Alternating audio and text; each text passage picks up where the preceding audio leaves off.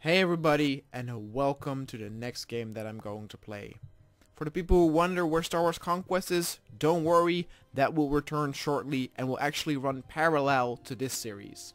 This is another cool modding project for a game called X3 Albion Prelude, and it is a space exploration combat trading game. I've actually never had experience with these type of games, but after seeing the new Star Wars movie, I wanted to play a space game, so I looked a little bit on the internet, looked what was recommended, and I saw there was a really cool mod for this, and this is a game that lets you pretty much do anything. You can start out as a smuggler or an assassin, a pirate, and you can work your way all the way up to where you have a whole fleet under your command and engage in fleet combat, or own several space stations and become the most important trade empire or smuggling empire or whatever criminal empire in the galaxy. So that's kind of what we're going to do with Kanoa's New Order, of course, in Star Wars Conquest.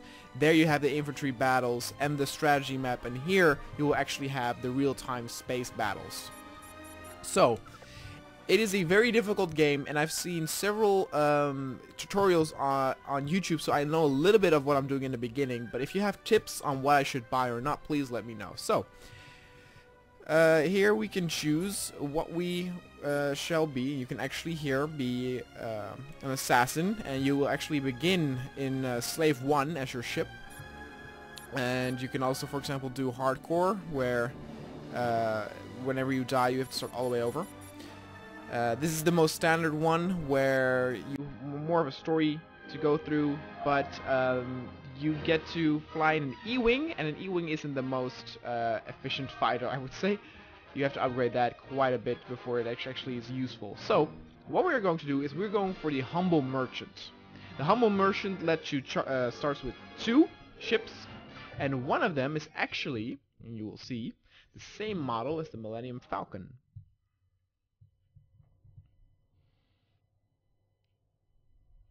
We will skip this.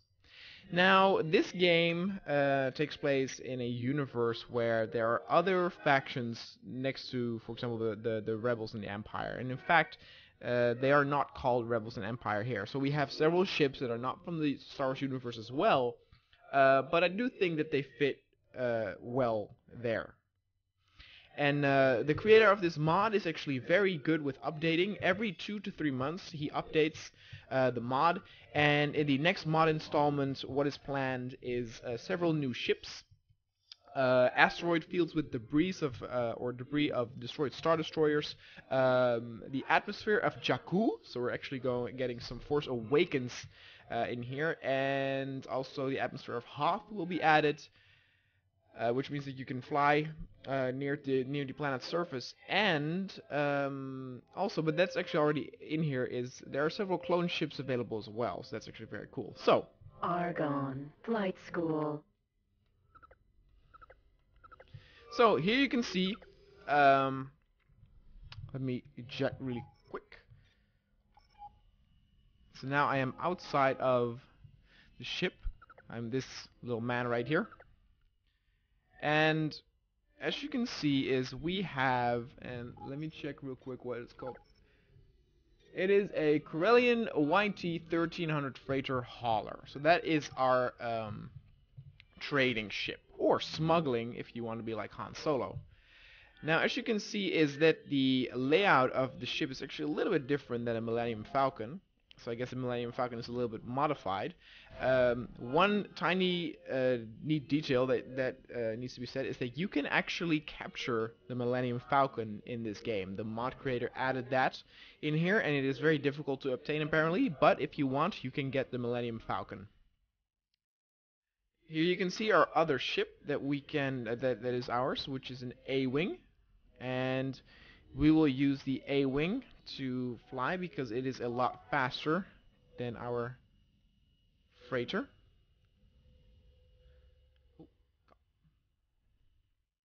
A little difficult to control this, and I don't want to damage myself by hitting it too hard. Now we will start with some smuggling, or not smuggling, but some regular trading missions. Get in there. So, now we are in the A-Wing. And I can give the freighter the command to follow me. Command accepted. And now it will follow me. So, let's go explore. And there are a lot of ships available here. Like I said, from clone ships to huge star destroyers to... Ooh, over there we have a medical frigate, I think.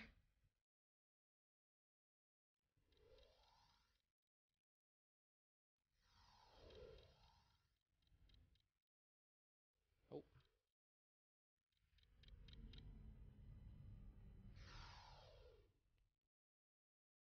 And things like B-Wings, E-Wings are added.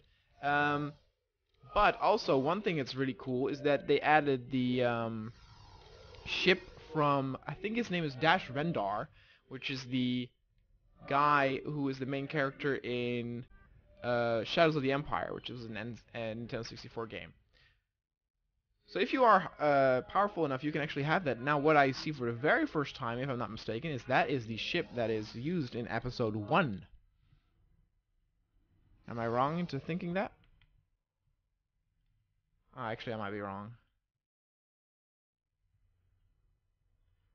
Maybe this is just a regular ship that comes with the regular factions.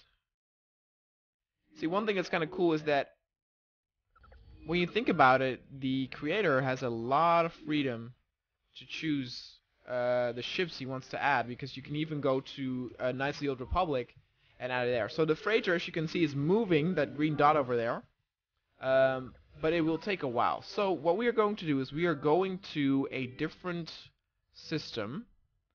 Let me check the map real quick. No aim. Again, this is a very difficult... I've never had experience with these games before, and I've seen a few tutorial videos, so I know the first few things.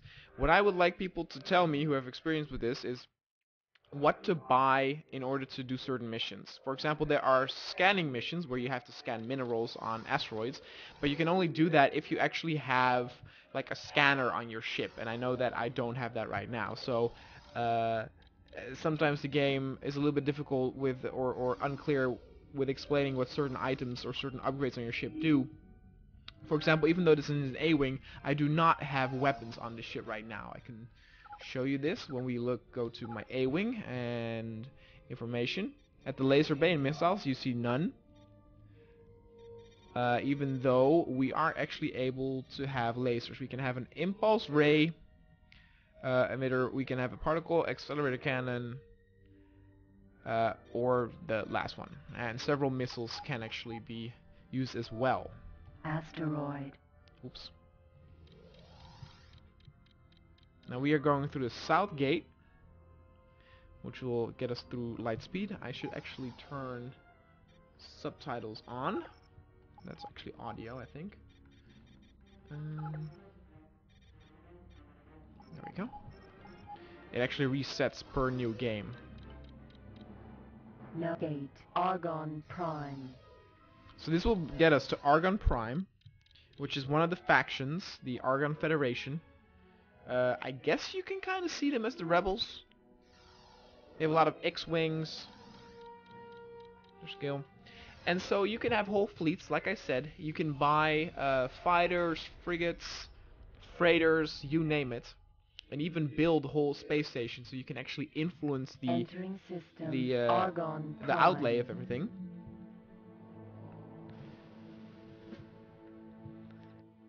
Alright. Now the first 2 hours or something apparently can be a little bit dull, but I will make sure, and hopefully with tips from you guys, I'll try to make things good. One of the tips that some people have is actually to sell your trading freighter so that you get a lot of money and then upgrade your little fighter. But I'm not going to do that because, you know, I want to be a merchant sort of here.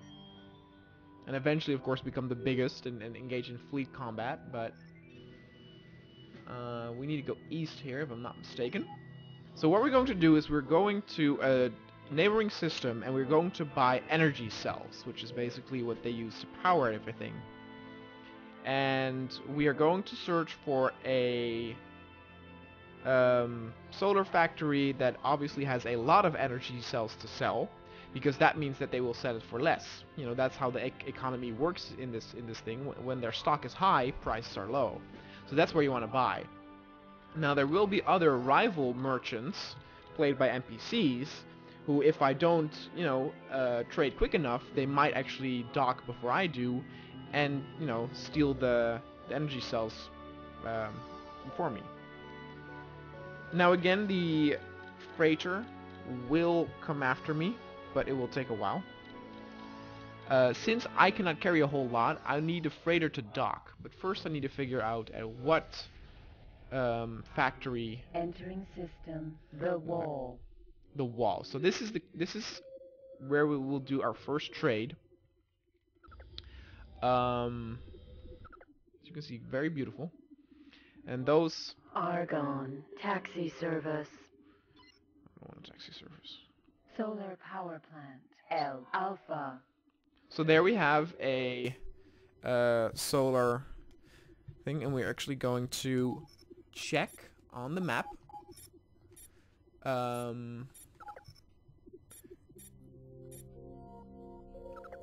Solar power plants produce energy. As you can see, they did not actually have... Hold on, let me stop real quick. Now there is another area here though. Let me see. So, solar power plants produce energy. They are found everywhere in the known universe and are operated and controlled by all races. So, as you can see, energy cells, and then if you look at stock, doesn't have a whole lot. So that means that if I would dock there and buy it, I would buy it at a high price and probably would not be able to sell it for very good. Prices you kind of want to go for are 14, 15. That's actually already kind of getting it 14 to 13 credits. If we look at the status of my pilot, me, we can see up there that my account is 9,742 credits. Now it's not a whole lot, but it is enough to buy a really weak ship in order to join us. But that ship probably would not have any combat abilities. Now again, both the freighter and me currently have no combat abilities, so if we run into pirates, we are screwed. That will all come into time, but we need to scan this area a little bit more to find out if there's maybe an interesting area like that one. Solar power plant M beta. So there we have the power plant M, and let's see. Solar power plants produce energy. Yeah, I know. So as you can see, the stock there is actually higher, and I believe that there are no other power plants in this area.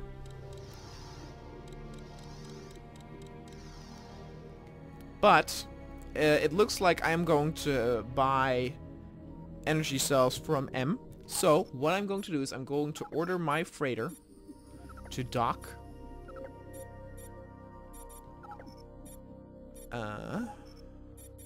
Dock at, and then we're going to choose the wall, which is where we are right now, and I'm going to order it to dock at Docking M. granted. Command accepted. So it is going to go there. Now as you can see though, it is still not there, so we can actually dock there first. We need to establish contact. You are talking to the automated interaction system. Make your request. Positive. Please dock as soon as you get green position lights. Now we actually need to dock there, and we need to do that by flying under 40. Which I'm coming in too hot right now, but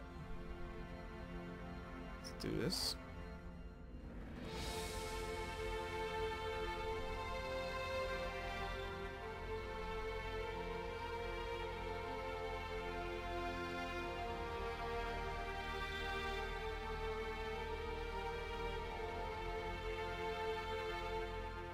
The lights actually give the correct way to dock, but that's fine. I actually bought the game X Rebirth as well, which actually has a single player campaign where you can walk around ships and stuff as well. Successfully docked. On behalf of our President and Senator, the Argon Federation welcomes you aboard. So this is the Connection Argon to Federation, so local if I would do trading missions network for this, established. or trade, my reputation with this faction obviously would increase. And I would get more missions. Ex-military personnel, please report to Med Bay 6 for bioweapons clear. Energy cells are the unified energy storage used throughout the whole known universe. The unification of the energy storage specifications allows for interstellar trading with this most basic of all products. So yeah, basically we are going to be traders right now in the most basic of stuff. The reason why is because I've seen this in the tutorial video. Obviously, if somebody has a better tip in what to trade or something, please let me know. Again, this is a very complex and deep game with a very steep learning curve, and I've never played one of these games before, so you know, I need all the help I can get.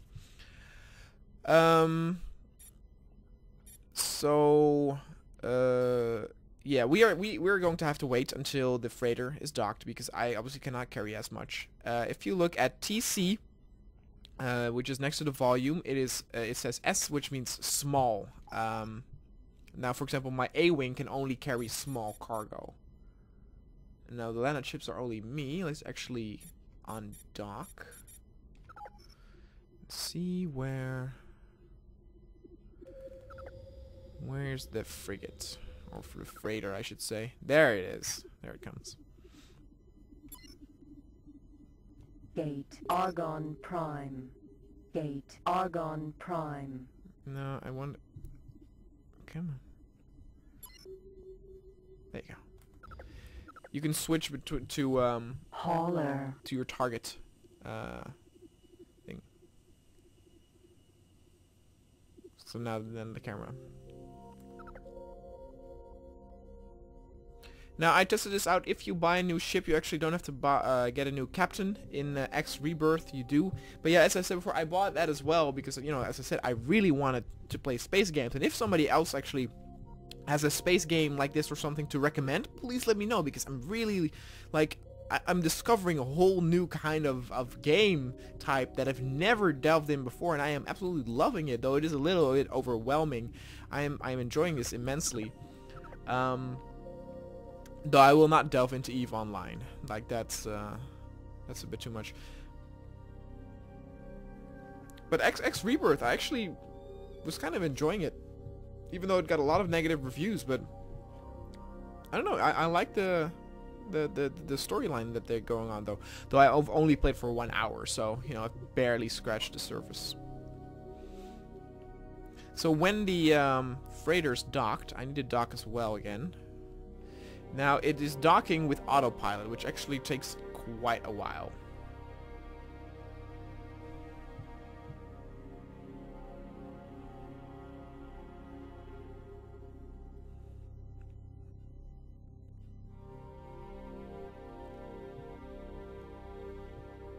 You can save the game when you dock at a place, so that's also what we're going to do, and I'm then going to also end the first episode here. Again, this will run parallel to the new Star Wars Conquest series. So imagine kind of that we're for the same faction, you know, but where in Star Wars Conquest, you know, Kanoa's New Order does all the infantry battle and, you know, conquers the planets. This is what's going on in cold space during that thing. So, you know, in the beginning, you know, we're the independent faction or joining the Hutts. No, okay, good. So you are talking negative. You cannot undergo docking procedure at the moment. Oh, that's maybe because the freighter docked. You are talking negative. You cannot undergo docking procedure at the moment. Solar TerraCorp Webgate Argon Prime. Argon civilian No. ship. Give me that. Solar power. You are negative. You cannot undergo docking procedure at the moment. Oh. Huh. Interesting. Hold on. Let me turn real quick. Solar power plant M Beta. You are talking negative. You cannot undergo docking procedure at the moment.